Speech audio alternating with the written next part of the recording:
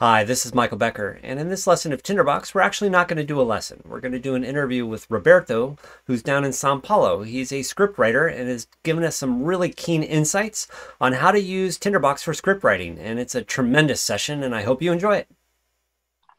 Hi there, this is Michael Becker, and welcome to this Tinderbox session where I'm going to be doing an interview with Roberto Moreira, who is a script writer down in Sao Paulo, Brazil. And Roberto has been kind enough to give us a session to share with us how he's using Tinderbox and both the things that really excite him about it and the areas where he's having challenges. In our pre-interview for the session, he showed me some of the things that he's doing, and it's super exciting. So let's just jump right in and get to it. So Roberto, thank you very much for spending some time with us today. Okay, nice. I really like to have this dialogue about Tinderbox because I have used it a lot, and at the same time, I fight with it a lot also. Yeah, and just so you know, you're not alone. I mean, that's one of the beautiful things of Tinderbox is its flexibility and all that it's possible. But at the same time, that flexibility also brings challenges because Yes. It provides so little structure that it's hard to remember everything that you can do and need to do. Really briefly, just so our audience knows a little bit about you, you live down in Sao Paulo, Brazil, correct? Yes, I am a teacher at São Paulo University. I teach script writing. At the same time, I am a filmmaker. I've done 3 feature films, and that's about it. Oh no, that's more than enough. That's super exciting. And one of the things you mentioned in our pre-interview that you were you really value Tinderbox because Tinderbox enables you to do things that no other script writing software has been possible for you. And that includes automating some of the activities. It includes using the map view for illustrating your characters and most importantly, you mentioned the ability to use attributes, and add data to your scenes to help you navigate your programs. So if you wouldn't mind, you had a file that you were going to share with us and we could walk through it and highlight some key points. Yeah. So this is a map for the scenes in the film. I usually divide the film in 8 blocks. There's people who divide in 4. There are many different ideas of structure for a film. I like 15. I think 15 minutes, you have to have something happening after 15 minutes in a film in order to keep the rhythm. So yeah, and so let me pause you right there. So just to highlight a couple of things. So what Roberto has done here is he has created, as he's noted, 8 blocks. So each of these 8 blocks are adornments that he has. And each of the squares is one of the scenes in the adornment. Now, you mentioned you like to have an event. What did you call it in our, a pivotal point when there is a turning point, I think is the term you use. And here you're used, and if you see at the top right corner, what Roberto's done is he's used badges, an X badge to signify in each of his scenes visually as the ability to signal a turning point in his scene. So that visual is really helpful for you, you suggested, yes? Yes. Okay. And what is the blue and the white color means? What does that mean to you? And green? The blue, these are scenes that happen at night, and the white ones during the day. Okay. And what does green mean? This green is something I don't. I have also a notation for scenes that are connected one to the other, and scenes where you have an ellipsis. Ellipsis. Oh yeah. Ellipsis. No. Yeah. And so when it is green, this green means this scene is not connected with that one and that one, I see. But it's something that is from the past because I also can change the colors to see when there are connections or not. This is also something that is important for me when I am writing, to understand when I have sequences of scenes and scenes that are isolated. No. Yes. And the other thing you mentioned too that I thought, and we'll stay in map view for a minute. If you can click on one of your scenes, you noted that you've used attributes for each of your scenes, and so you were able to say you show the location, the whether or not it's day or night, the characters, and I really love this one, the tension. And so you said there was a scale from like 1 to 5 that would show the tension, and then you noted that if a scene gets really tense, you may change the color slightly so that it actually shows red, so you can visually see tension, for example, in your map view as well. You then also trauma. I don't remember what that's the plot. The different plots in the film. No. And then the emotion state of the individual, the tempo, and then the duration of that particular scene. The duration. So yes. Yeah. So if you wouldn't mind, maybe we can pop over to outline view, and you can show show the audience this now as well. And so talk to us about how you're leveraging and using duration to help organize the timing of your movie.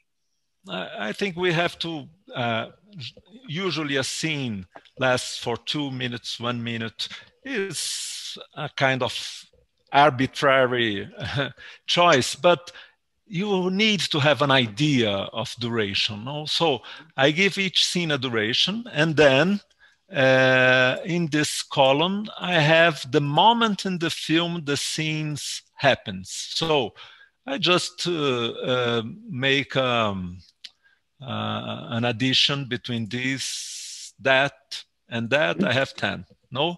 Okay, and presumably you have a rule or an edict that's doing that. Where you're saying look at your sibling and then add the tempo together. Yeah. Yeah. If you want, I can look at this. Yeah, hit Command 1 and take a look at it. Here. Yeah. No.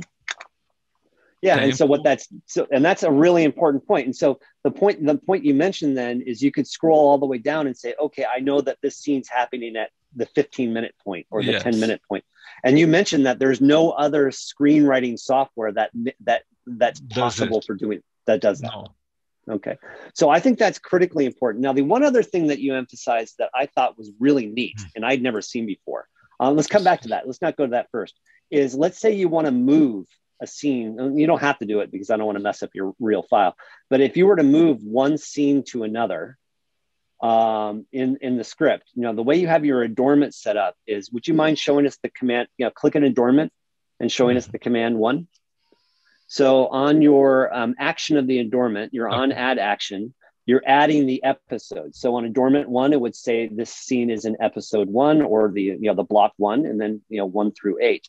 Then if you were to move that essentially the X position, if you're going to move that scene from there to say another scene within the program, that's effectively moving its X position.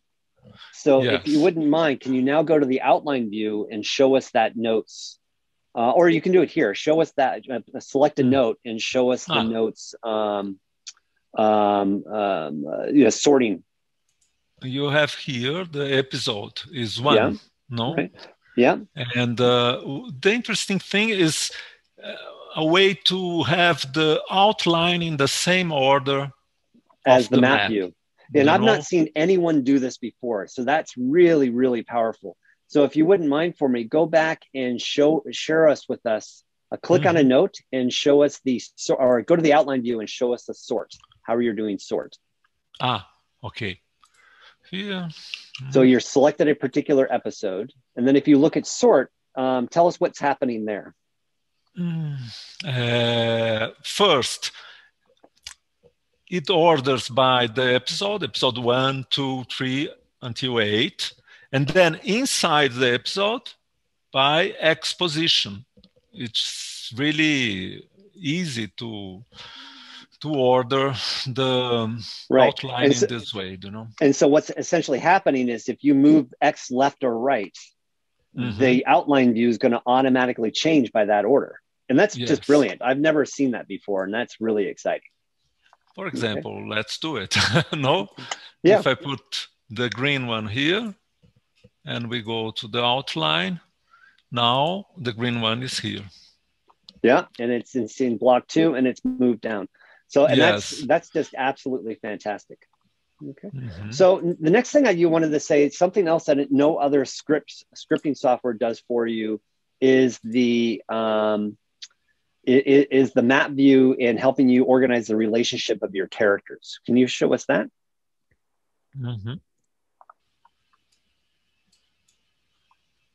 Okay. So these are your characters and how they're related with each other. And then you mentioned you've created a bio for the characters as well. And it's, you know, that the question is, you don't have a place where you put all that. So you can do a map like that with other programs, but you have to go outside your ambient. And I think it's really nice to be able to work all the time inside Tinderbox, you know. Yeah. So what you're saying is, you know, so while other programs may make it, you know, prettier, if you will, like Aeon for timelines, having everything in one environment and being able to look at your data in all of these different views is incredibly powerful. Yeah. Now let's go and show me one other thing. So another thing you said that Tinderbox is unique, that no other tool lets you do, is to be able to quickly find all of the scenes a particular character is in. So I have, for example, all the scenes with Carlão, and it's an agent, and the query inside the third version of inside this note, all the notes that contains Carlão or in the text contain Carlão. Okay. So now let's stop you here. When we first introduced and started having our conversation, you kind of said you had a love-hate relationship with Tinderbox and that you find it really useful.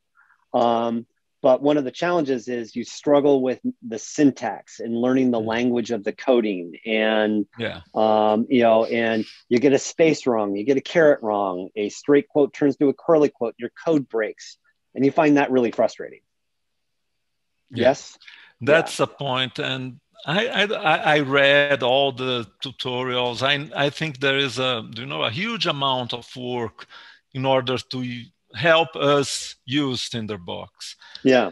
But at the same time, it's something that is before that, because I have no idea how to code. I am a writer, so I just, I need something.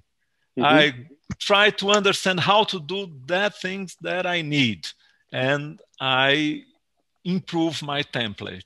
Right. And then the point you were saying though, one of your challenges was you'll figure it out, and you're like, Eureka, I figured it out, and then you won't need to do that again for a month. And then you've forgotten how you did it. Yeah, and so that's the challenge. And so maybe you can walk through with our audience here too. Like, I noticed some of your other agents aren't working. And maybe you can show them how we fix that for you. Like, some of your characters are missing, and you weren't clear on how to do that. So like, if you click on the one above, you'll notice how the Luana here doesn't have anyone there. And why don't you first, before you change anything, tell us why it's not working. Yes, because I changed I had,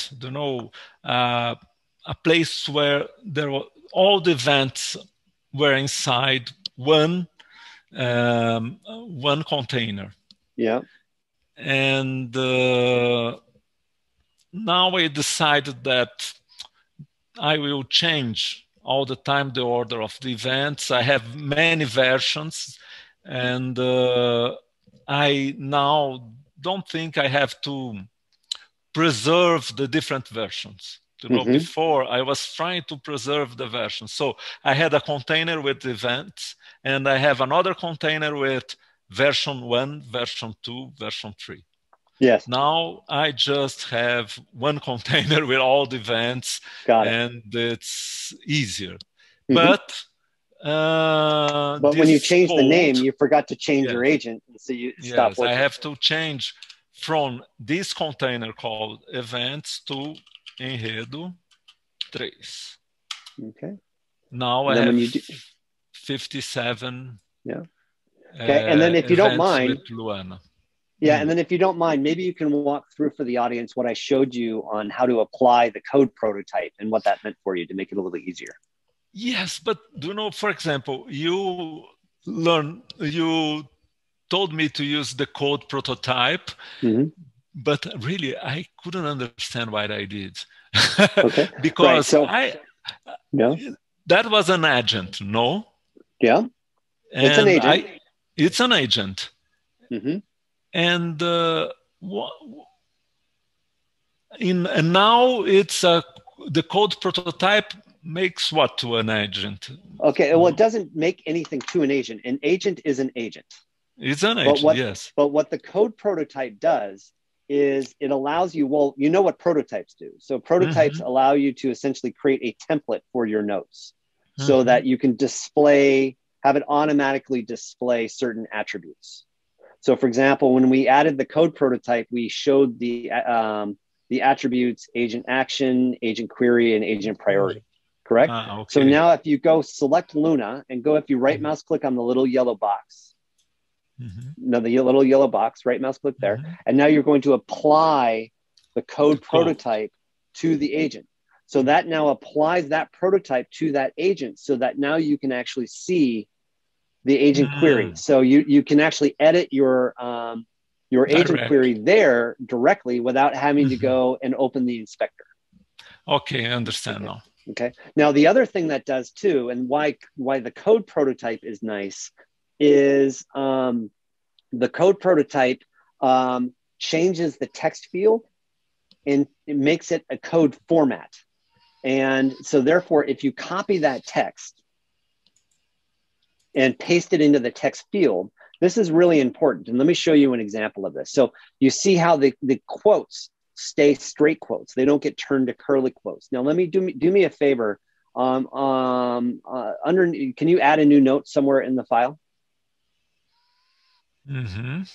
Go ahead, and not in an agent, just anywhere else. Yeah, like right there. Just randomly add a new note. Sure.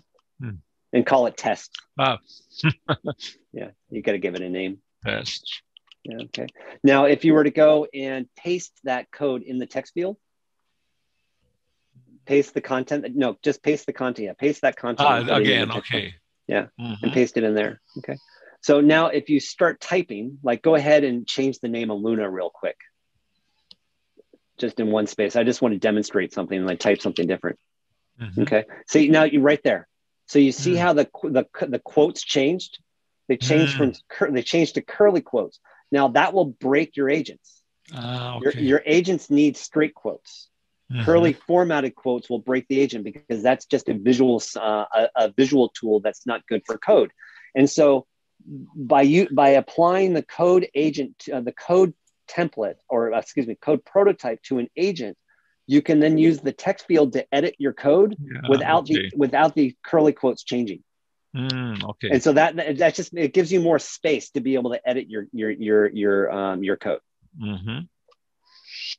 Okay. Nice. So, and then you can delete things in that. So, anything else that you'd like to share with us in your insights on how to do? Let me see if there is something.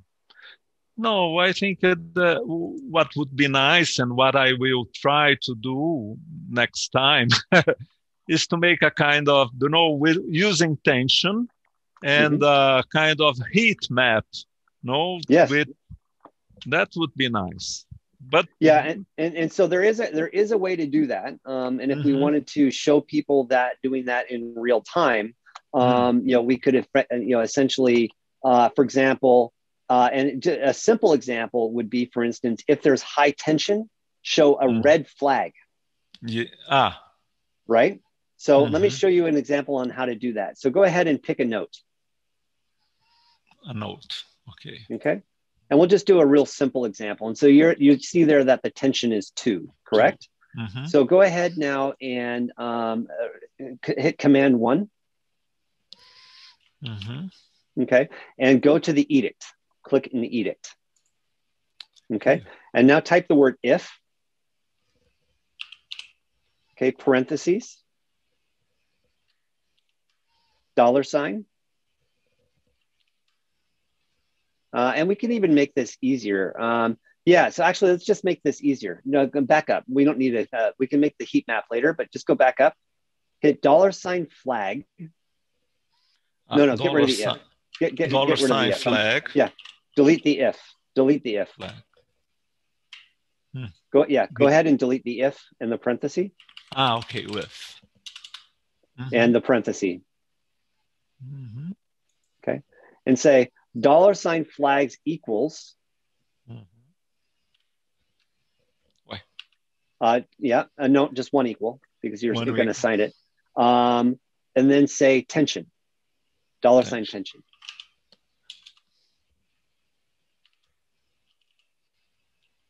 And you need a capital. There you go. All right. And then put a semicolon to end it.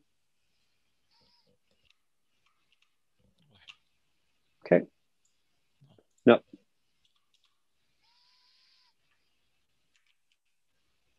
That? No, semicolon. Semicolon. Semicolon. There you go. Not a colon, semicolon. There you go. Now go ahead and hit enter. Okay, and hit run. Okay. Okay. So now you'll see we can program it where we could actually have little flags pop up, and we can then adjust the color so that if you see tension, that color could be green for 1 and red for 5 and yellow for 3. So and the that flag could be, here, the flag there. And that could be automatically programmed. So those are examples how you could automate that visual for you using Tinderbox. And when we have more time, we could. I'm happy to show you how to do that. But we can wrap up the interview now. Okay. So a couple other things then. So what else would you like to see from a Tinderbox? You'd say like additional training to make things easier. What would some of the other things you'd like to see? I think an introduction to code. These simple things like curly quotes or not, or you have to finish with a semicolon, the basic stuff about coding. I think it's something that would really help. And all right.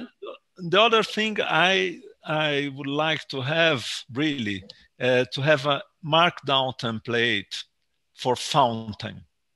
You can have a template to generate a preview with markdown, no? Yeah. But fountain is a language for script writing. I think it's simple, I don't think it's complicated to make this template, because then I could really see it in screenwriting format. Okay. But it's about that. Well, maybe that's some of the members of maybe Mark Anderson and I can try to do that for you. We'll look at what fountain is and see if we can build a template for you. Yes, I think for all the screen, I think there are other people writing, and for cinema and television with Tinderbox, and for us, it would be great, really. But this is not really important. What happens when I have to finish the script, when it becomes big, I have to go to script writing software, So I have a simple export template. I had a lot of problems to understand how export works in Tinderbox. Now I understand more or less, but I really just need to get it inside a simple text file, and then I can work in. And so what Tinderbox helps you do is it gets you to ideate and to think and to get things organized. And then once you've done that, you then pull it into the professional package to finish things off and publish it. Yeah. Yeah. All right. Well, I'm terribly excited. About that is something that Mark Anderson said in a discussion that was really important for me. He said, "Don't ask Tinderbox to do things that it was not created to do, It's a tool for notes. So if you need to write something big with a lot of, no, that's not the function of Tinderbox. I think it's much more this way you can use Tinderbox to understand what you are thinking, how you are imagining things. It's the best, to do. Yeah, and the fact that you showed us where you can look at it in map view, you can look at it in outline view, you can put the pictures up and see the characters, you can add attributes and sort and find that ability to curate your thinking, and then through that curation process, create new insight appears to be a very powerful capability that Tinderbox gives you. Yes. Yeah, fantastic. And the idea that if I want to do something, I know that it's possible to do it in Tinderbox. So tell me about that. So in that situation, you said you're not a coder, and what do you do when you just don't know what to do? I start to read all the tutorials. I go to the forum and then ask. I think the forum is great. Everybody is so, easy to approach, and so it's when I need something that I don't know how to do, I start to dig, and and you found after that some hours there is a result. I can find a way to do it. And you found that the community has been really helpful for you too. Yes. I have as well. That's fantastic. But well, Roberto, thank you very much for taking this time and sharing with us what the project you're working on and everything you've done here. I just think it's absolutely exceptional, and we're really, really happy you shared your insights with us. I thank you. It was really nice to be with you here. Okay, thank you. Thanks. Bye-bye. Bye-bye. Well, I hope you enjoyed that session, and as always, if you wouldn't mind, please like this video, share it with your friends, and be sure to subscribe. Thank you. Bye-bye.